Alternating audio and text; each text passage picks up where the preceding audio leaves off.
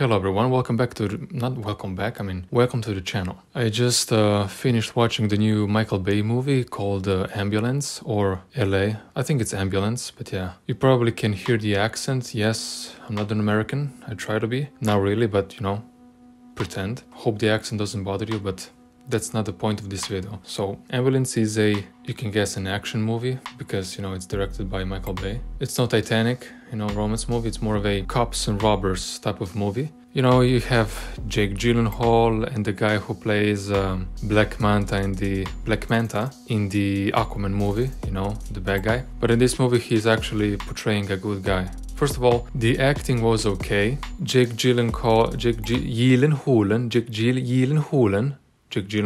plays more of a, you know, animated character, more of a, you know, always stressed out, always, you know, basically he's the bad guy in the movie, but the complete opposite of his brother. I'm gonna call him Black Manta because I don't wanna mess up his name or last name by pronouncing it, so, because I'm not good with names. You have Jake Gyllenhaal's character, I think his name is Jake. No, that's the actor's name. Basically you have him and you have his brother Will. Basically, Jake Gyllenhaal and the Black Manta guy are basically brothers in the movie, raised together, you know, and then when they got older, they grew apart. Like a normal story that it's been told millions of times before. But the twist is, the good guy in the movie, Will, so he, you know, fought for his country, for America, you know, but then comes back, a retired Marine, a veteran. He actually has financial problems, especially paying the bills for the cancer treatment for his kid, you know, for his boy or girl, I don't know, for his kid basically. You can see in the movie that the director Michael Bay tries to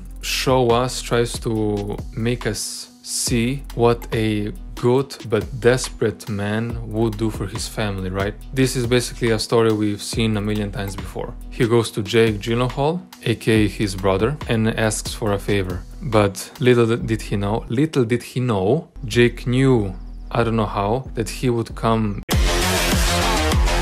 ask him for a favor, for some help, because during the movie you can see that one of the goons of Jake asked Jake, hey yo, is this the guy we've been waiting for? So all of that circus, it was all planned. It fit perfectly. Long story short about the movie, they rob a bank, they are being chased by the police, the LA police, okay? And you know, a bunch of shooting, bunch of, you know, a lot of cursing, a lot of small jokes here and there, you know, just to light up the mood, so it's not so dramatic thriller, action thriller, you know, which is a good thing. But one of the things that bothered me, one, the movie was too long for such a story, you know, 2 hours and 16 minutes, I think. Basically, you could probably make it half an hour and would be totally fine. The movie was too long for my taste. There were a lot of unnecessary quick cuts during the movie. You didn't get the chance to process all of the action sequences, you know. Then of course you have all those cars blowing up or cars flipping on their own. You have Jake Gyllenhaal's character just shooting the police cars and just randomly, you know, the cars flipping on their own or some shit, you know. That still didn't bother me as much as some of the details. For example, there's a guy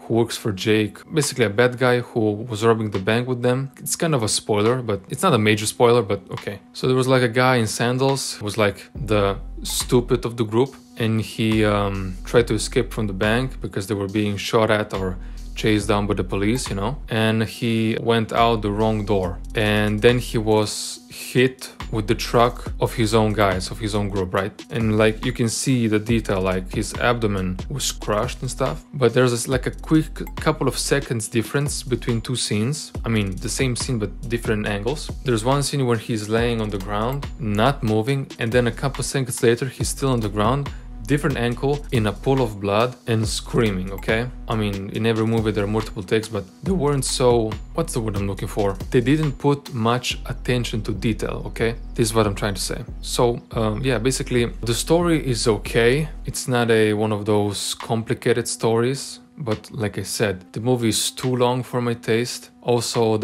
in many cases, there are some jokes being said that try to, you know, relieve the stress, but they're really unnecessary. I mean, the action sequences are okay, like I said. Then, of course, yeah, I mean, unlimited bullets, of course. There's like a sequence there when they try to operate on a cop in the ambulance, right, who's a shot victim. and they're trying to save him, right? And then the ambulance girl tries to, let me just link my phone with the monitor or the machine that shows your heart rate. Let me sync it with the computer or the screen, which is kind of stupid by my taste, but if you just want to watch a movie and shut your brain off, this is the perfect movie for like a Friday night, Saturday night with the boys, or with friends, family, just to enjoy yourselves, right? Yeah, another thing that really bothered me, was a new thing that I'm used to, okay? Hold up, pause. Let me rewind. There was a new, you could say, recording technique that Michael Bay used in the movie. They used a drone like a lot in this movie, okay? There were like scenes where there was like a drone going up the building, then did a complete 180 and just shot down and followed goddamn police cars or the ambulance, right? For me, it relieved a lot of the tension. I didn't get to take certain scenes more serious, you know what I mean? For example, there was a guy bleeding out, a cop bleeding out, right? His partner all in shock, trying to help him, and then you get a drone shot doing tricks, doing laps around them and stuff like that, which is, for me, was unnecessary, but okay. Different creative choices. It's not one of those movies that leaves an impact, it's more of a popcorn movie, okay. One of those movies, where you don't have to think a lot. You shut your brain off and just lay back and relax and just watch the movie and eat some popcorn with your family, right? But yeah, basically the movie was okay for my taste. It wasn't that good, but it wasn't that bad. It was definitely better than 6 Underground, the latest Michael Bay movie, which was, in my taste, terrible. It doesn't matter if it had Ryan Reynolds in it, But yeah, that is my opinion about the movie. Let me know in the comments if you saw it already. Also, let me know what did you like or what you disliked about the movie, okay? And leave it in the comments below. So, thank you for watching. But if you enjoyed this video, make sure to like, comment, and of course, subscribe to the channel. I guess we're gonna see ourselves. Thank you for watching, and see you soon. Call an ambulance! Call an ambulance! But not for me!